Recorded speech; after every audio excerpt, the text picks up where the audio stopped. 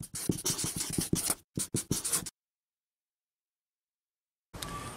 there you guys, welcome back. Today we are going to transplant this, divide this Pinguicula moranensis, the butterwort, Mexican butterwort. This has been sitting in this pot for quite some time. As you can see, it's very, very full.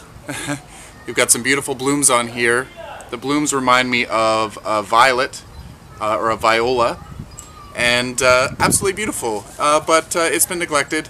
It actually looks this way, well, probably because it's really crunched into its pot, it's hanging over the edge, but also because recently I've let it dry out a few times, so it's into its dormant phase, where the leaves aren't as big, and they also are not producing as much sticky sap to catch the bugs. There are bugs on there though, some fungus gnats, but it'll really appreciate a transplant and a division.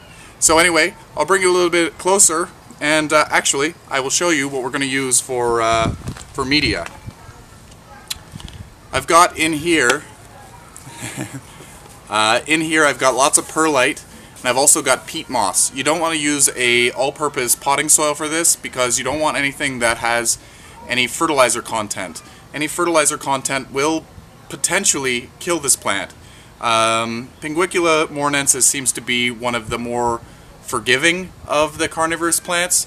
A lot of people are able to grow them with other houseplants, but we want to be on the safe side and use something that doesn't have any added chemical fertilizers or anything like that. I have a feeling that a natural fertilizer would not be so bad, because in nature things decompose and naturally produce nutrients that go into the soil, but these guys are used to having not good conditions, that really inert soil. So anyway, I'm going to mix this peat moss and perlite up, and we'll get back to it. I'll bring you down closer, and we'll divide this plant up. Should be fun. Okay, so we got a few pots here. I'm going to split it into 3 divisions. I could easily put it into, I don't know, 8 or 10 different divisions because I've got so many different rosettes. I could technically take each rosette and pot it up individually. I don't want to do that though. So I'm just going to carefully lift it out of its pot. Don't be afraid of this guy. This Pinguicula tends to have really shallow root system, and they might not even come out with any soil. They might just pull straight off the top. Don't worry, you didn't kill it. So yeah, anyway, I'm just pulling out a lot of the dead leaves. Over time, these naturally happen.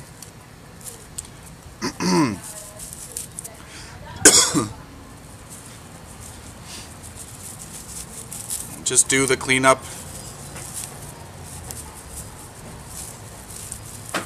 And here, naturally, see, they're coming apart.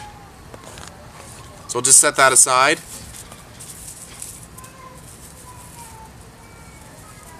This here was in is in sphagnum moss, so it'll be harder to break apart just because it's in sphagnum moss.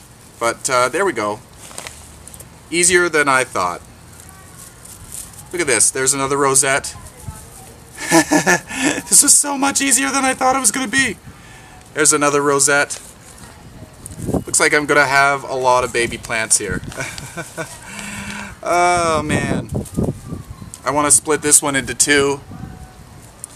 I'm not even prying, I'm just letting it divide where it needs to divide. I'm just going to break off this flower spike because it's already broken. And as you can see, there's really no roots under here.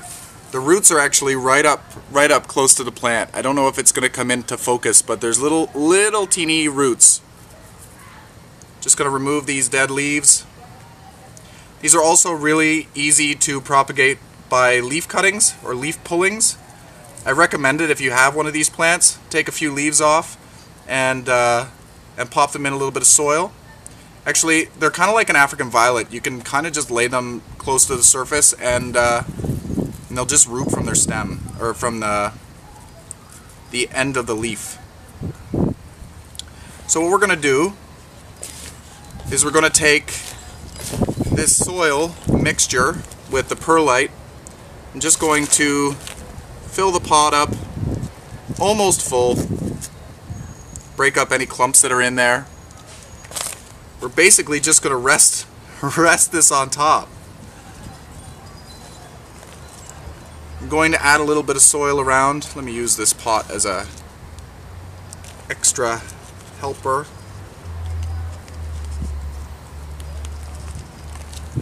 If you bury a couple of leaves, don't worry about it. You want to make sure that there's contact with the earth though. That's the most important thing. If you cover some of the leaves, they might rot, but that's okay. What might also happen is they might produce more offsets, and that's a bonus. So I'm going to also reuse this old pot. In a perfect world, we would sterilize this first. You can use a bleach solution in water, and then let it sit for a while, or just soapy water and clean it all up. But I'm in the midst of this process, and I don't want to do that. So, just going to fill it up like we did. I'm going to take one of these single rosettes. We'll take off all of the extra leaves here. Just clean it up.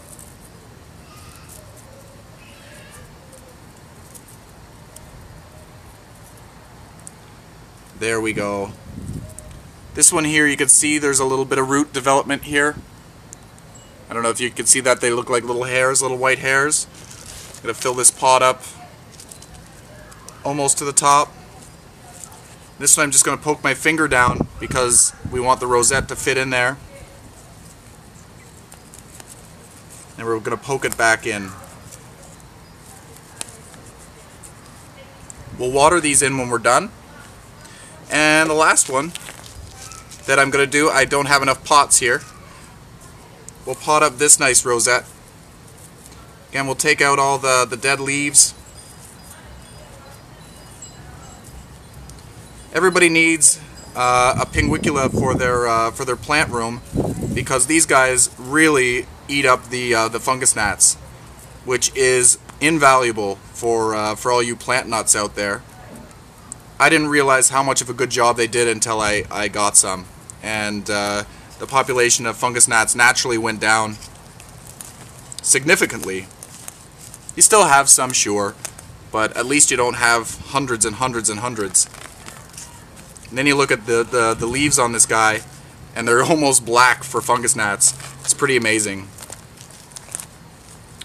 Alright, so these are all potted up. I'll have to go and find some more pots for these because I wasn't expecting this. Move these out of the way. And I've got some filtered water here. Actually, I'm going to remove all of these flower spikes, because you don't want the plant to focus on flowering when it's trying to re-acclimatize itself. We're going to take some of this filtered water. This is from the Zero filter.